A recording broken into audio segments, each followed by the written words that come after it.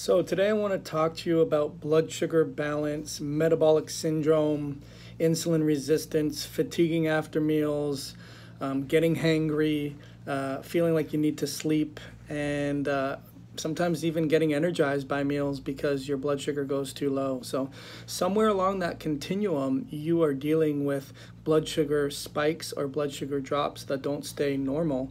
And this is impacting your energy levels, and a lot of the times it's impacting your ability to handle stress, and you crash in the middle of the day. You don't handle stressors very well. Maybe you're in over sympathetic mode where you're anxious and you feel panicky. Your circadian rhythm is broken, and doctors are telling you that you're normal and there's no such thing as adrenal fatigue. So where adrenal fatigue gets its bad rap is when doctors just throw the baby out with the bathwater and say that the adrenals, unless they're insufficient, meaning you have an autoimmunity and you have Addison's, they're always going to produce an amount of cortisol that is not defined as a fatigue problem. The problem with that is that so many other things can go wrong and do go wrong in terms of handling your stress, having enough energy, balancing your blood sugar, controlling your inflammation, having enough raw materials to produce energy, making neurons, repairing, regenerating, detoxifying, clearing out, recycling. All those things can go wrong still, but when you're throwing out the baby with the bathwater saying there's no such thing as adrenal fatigue, then you have a major problem with your doctor. But I want to talk to you about blood sugar balance, and I went to see Dr. Robert Lustig speak the other day, and he had an amazing presentation that I want to share with you that information because it's going to be eye-opening for you. And so basically a lot of people will say with metabolic syndrome, it's just you just don't have to stop eating so much. And if you weren't obese, then you wouldn't have a problem with your blood sugar being unbalanced. And his research has really found that may be true for people that are morbidly obese. It's not true for all people that are obese, and let alone not everyone that is obese still has metabolic problems. So if it was just a matter of your body fat and having too much body fat leading to your metabolic issues and your insulin resistance and in part your energy production, then we wouldn't have any skinny people with metabolic issues. So he made an amazing study and said that pretty much now 30% of Americans are obese, which means 70% of Americans aren't. He also then went to say of those 30% that are obese, 80% of them have or I think it was 70%, maybe 80% of the 30% have metabolic issues, meaning insulin resistance, high triglycerides, fatty liver, health-related problems, increase in morbidity and mortality, and just not doing well. However, the interesting thing was of the 70% that wasn't obese, 40% of them have insulin problems. So how again can that be? So what's the common denominator? And that's what really is enlightening for me, and it's going to be enlightening for you. So really what was really interesting is that there's a difference. You may have heard Dr. Berg talk about the pears versus the apples. And the apples are the ones that have the visceral body fat. It's, protruding. It's that proverbial beer belly. You see people like this nowadays with really skinny limbs, skinny arms, skinny legs, but this just big barrel belly, and that would be considered visceral fat, the apples. And then you have the pears, although it may not look nice, you have the subcutaneous fat, and that subcutaneous fat is around the midsection, and they are defined as pears. Now what his research team has found out is that the apples are infinitely more unhealthy than the pears. The apples are infinitely more unhealthy than the pears. And why that is because that visceral fat, the fat that is protruding in the abdomen that's covering your viscera, goes directly to the liver for portal circulation. In English, meaning it doesn't get filtered, it overloads the liver with fatty substances or glucose that converts into stored fat. Now, you're supposed to store glucose in the liver. It's called glycogen, but you're not supposed to store fat in the liver. It's called fatty liver.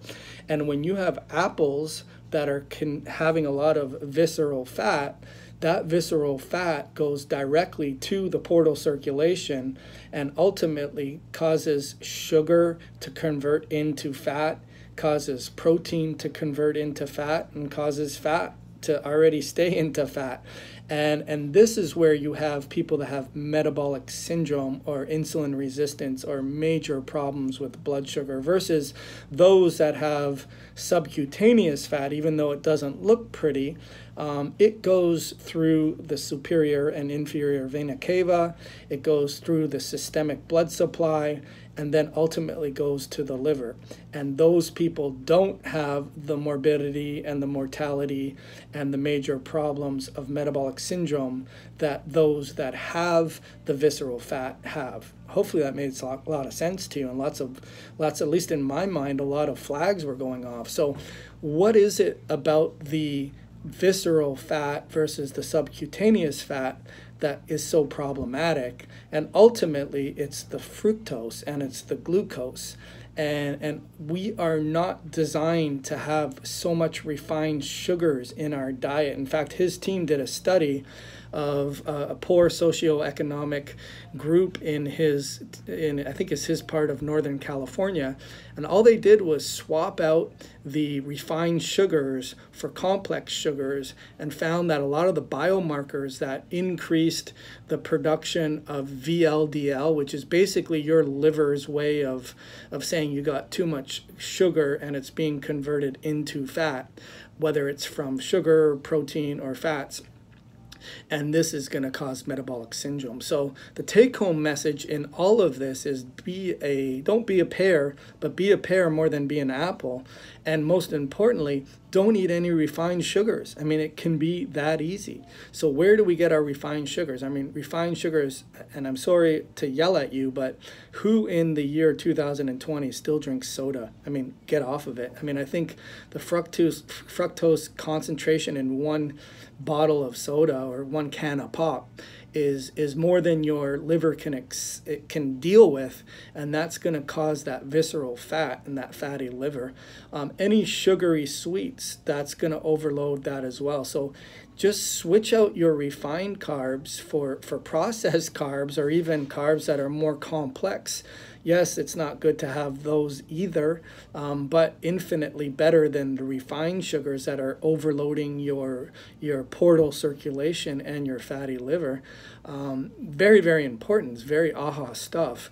Then, of course, you want to get good, healthy grains that aren't going to be antigenic, meaning it's not going to stimulate an immune response, but more importantly, you want good healthy flora and good healthy fiber and good healthy complex array of different fibers to help your microbiome really deal with that extra fibrous carbohydrates that are going to help with your energy production. So hopefully that made a lot of sense to you, and I thought it was really amazing. So this kind of comes down to metabolic issues, and that can cause an issue with if you're not getting sugar into your cells because you've developed metabolic syndrome and you're insulin resistant and you're exhausted and tired. What are you doing is you're constantly eating and you're saying, I'm exhausted, I'm tired, I don't have enough energy, I'm going to eat as much food as I can because I'm tired and I need to eat every couple hours, otherwise my blood sugar falls too low. And really your blood sugar is not falling too low. Your glucose concentration inside the cell may be low, but your blood sugar is high, and that's causing high cholesterol, high triglycerides, high LDL, crashing in the middle of the day, and you're going on statins thinking that you're going to fix this problem, and it's not going to work. So hopefully that made a lot of sense. My name is Dr. Joel Rosen. I am the Adrenal Fatigue Recovery Ninja, and if you have any questions for me, then just make sure you DM me, you like, you share, you comment, you subscribe, and most importantly, you learn to control your insulin resistance. Take care and have an awesome day.